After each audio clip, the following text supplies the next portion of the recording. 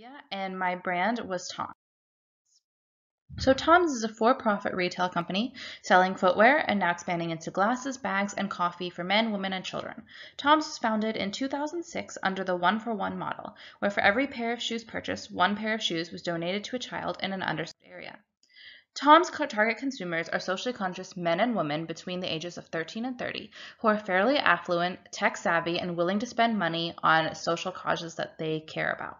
TOMS can be purchased in a variety of places, such as Nordstrom, Whole Foods, TOMS stores, as well as TOMS website and mobile app.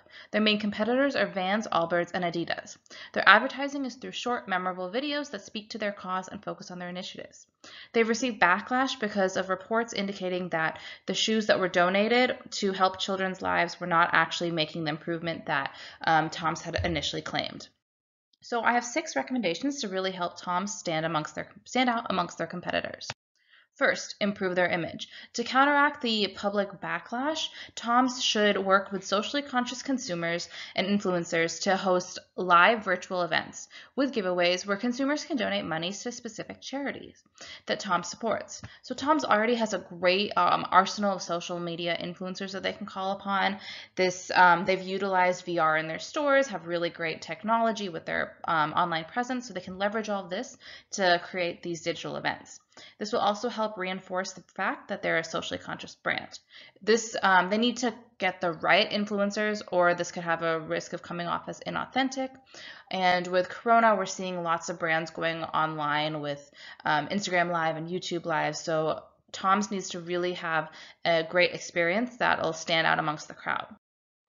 They can expand their product line. So right now, TOMS products don't create as excitement as they once did. So TOMS should adapt to the times. For example, with the advent of Corona, we know that people are staying at home more, really like loungewear. So going into that field with house slippers and socks. As well, we're seeing Gen Z having more interest in athletic sneakers, so pivoting into this area. Obviously, we know with risks are costs associated with marketing and creating this new line, as well as technology and making sure they have the capabilities to create these different lines. Third would be personalization. A key trend within the retail industry is personalization. So TOMS should offer customization with a create your own sneaker option. This would appeal to Gen Z and millennials, attract new customers. TOMS would be able to get ahead of competitors who do not offer this and garner more publicity for TOMS. Risk would be that they need to redesign their online platforms for this capability, as well as requiring more time and labor to create these new shoes. Then fourth, we can see them going into limited edition collaborations to really create excitement and interest in the brand. So this could help TOMS tap into a new market of consumers who might have not considered purchasing the products before. This would further appeal to Gen Z and millennials, building that brand loyalty amongst them, as well as garnering publicity and ensuring that TOMS remains top of mind. And both the designer and TOMS can leverage their extensive social media platforms and celebrity friends to promote the collaboration. Then with risk, they need to pick the correct designers, or this could come off as inauthentic to the brand. Of course, costs we would see with creating a new product, the marketing, technology. It would need to be heavily marketed to ensure people all over the world can get involved. And it must generate a lot of excitement, or there could be an excess of inventory.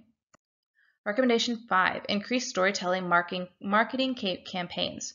So this is TOMS' bread and butter, and we're seeing more socially conscious brands enter the retail space. So for TOMS to really stand out, they need to dig deeper and create more heartfelt and moving marketing efforts. So this would allow TOMS to stay true to their brand. It's one of their core competencies that they're strong at. They've utilized VR before and have great online presence, so they can incorporate digital tools. Risk would be the cost associated with this. They need to make sure that the stories are authentic. And with Corona, we're seeing more people and brands coming online, and so they would need to have a digital presence. Then lastly, partner with socially conscious companies to further raise awareness for the brand. So this can help with creating new product lines to reach new customers.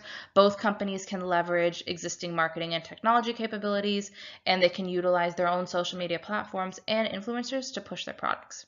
Risk would be the cost associated with this, a creation of a new product line, as well as the fact that having a partner could overshadow with TOMS, but that's a pretty limited concern since TOMS is already a pretty well-known established brand.